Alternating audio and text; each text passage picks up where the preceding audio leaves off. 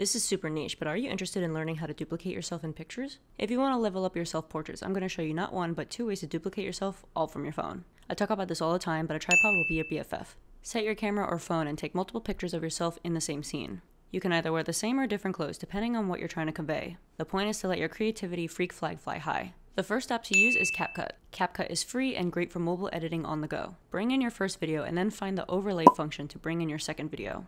An overlay is when you add text, images, or a video on top of the base image or video.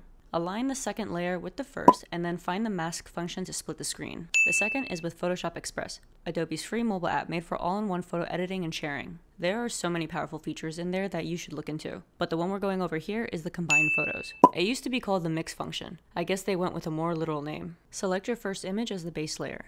Next, scroll over to select cutout. Bring in your second layer and refine away. It's amazing how precise and powerful this is in the palm of your hand. Will you try it?